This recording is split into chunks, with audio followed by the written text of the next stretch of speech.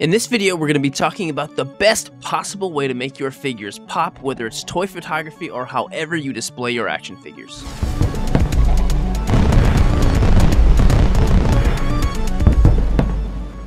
So whether you're an action figure collector, a toy photographer, or just someone that wants their figures to look good, this is probably, in my opinion, the best way to make your figures look so good. And it's really just as simple as something with lighting. If you've watched any of my videos before, you probably hear me talking about rim lighting. Rim what? No, rim lighting. It's just literally lighting your figures in a way that gives them this beautiful white outline around the edges, around the rim of the figure that makes them pop, makes them just look so good and so just professional looking.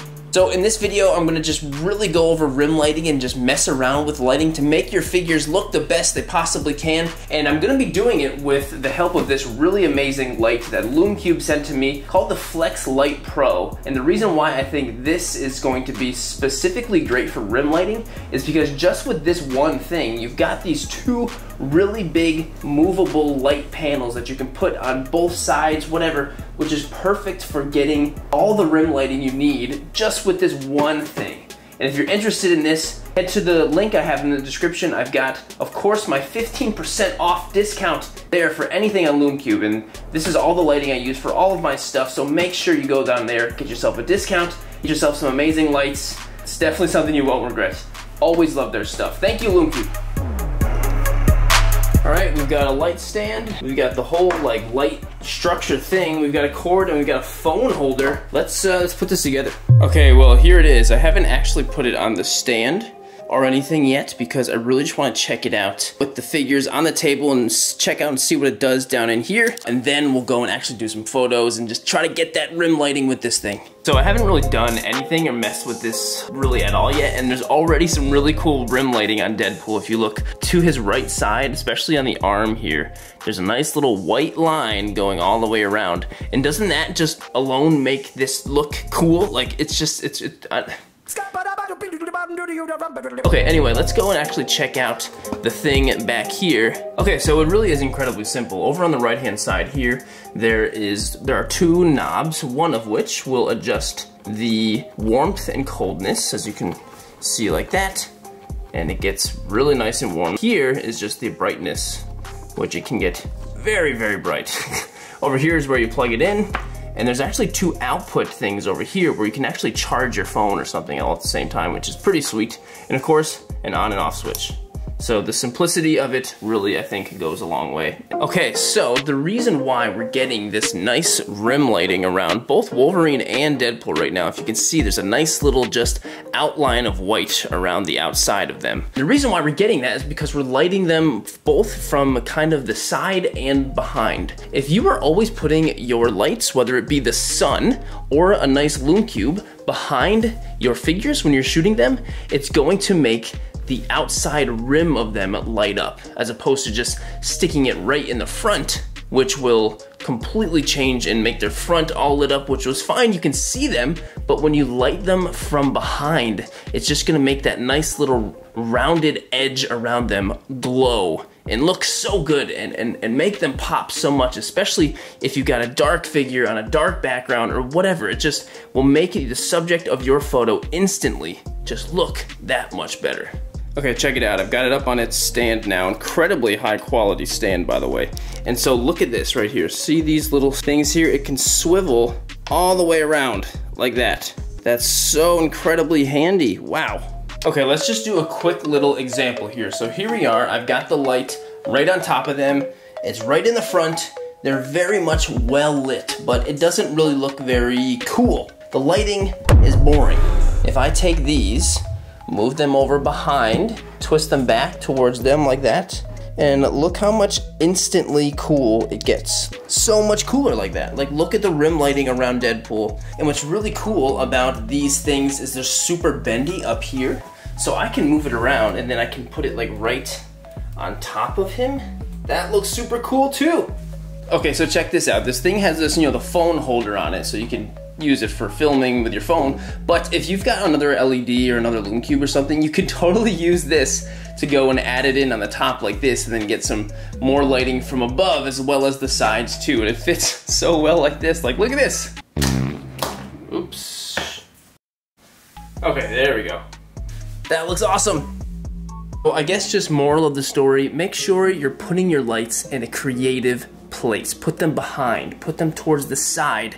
Try to make every outline of the figure have that rim lighting, so every outline is so clear. Obviously, using something like this makes it a whole lot easier, that's for sure. Let's go and actually take a toy photo. I've got a really great idea from a commercial that I saw the other day, and I want to do that so bad. So let's go.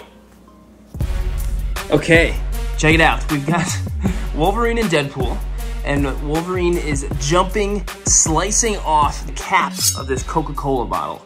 So there's this brand new Coca-Cola commercial that came out this week for Wolverine and Deadpool, and I felt very validated because it had a collector of action figures and stuff like that, and I'm really excited about this. This is just right up my alley for toy photos. What we've got set up here are my lights over here set up exactly how I need. I did put one more other light here because I wanted some extra on Deadpool, and I have one white poster board over here to bounce some of the light off, and this is how it's looking in camera so far, and man, that looks so good, doesn't it? And so check this out.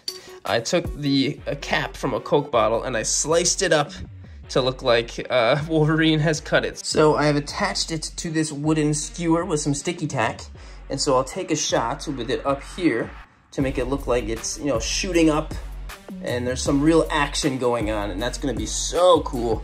And so what will really happen, the main action here, is I'm gonna pop this cap off, and then I'll pour a little bit more Coke, a tiny little bit on the top to make a little bit of a splash to cause some action. And as I'm doing so, I'll use my remote here to take a bunch of shots, just like that. And my shutter speed is pretty fast. It's at 800 right now, which is fast enough to capture the water. And so what I did is I cranked my ISO up a little bit higher to 640, so I still am bright enough to have lighting I have, plus my shutter speed at 800. And my f-stop is at f1.8 because I want to have that nice blurry background. And I have very strategically placed all of the figures along this invisible line here, the focus line, and they're all perfectly in focus in camera. So awesome. If you want any more info on that, I'll have the video on how to keep them all in focus, and my entire tutorial playlist will be linked in the description as well, with all of my helpful tutorials on all of this stuff, the lighting, more info, stuff like that. I threw up a couple of Christmas lights near my fridge back here, which look pretty cool, right? Looks pretty good. All right, let's go and take this shot.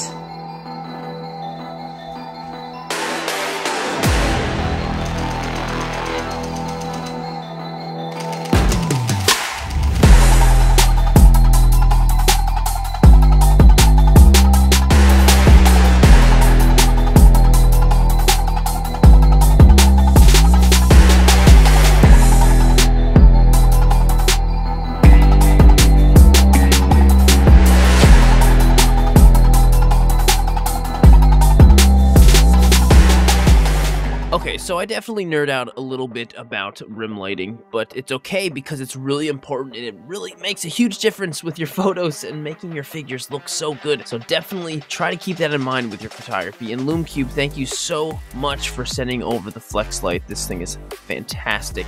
If you did enjoy the video, please consider liking and subscribing to the channel. And of course, this photo, as well as all the other photos, will be posted on Instagram at Sirdork. Thank you so much for watching, and I will see you in the next video.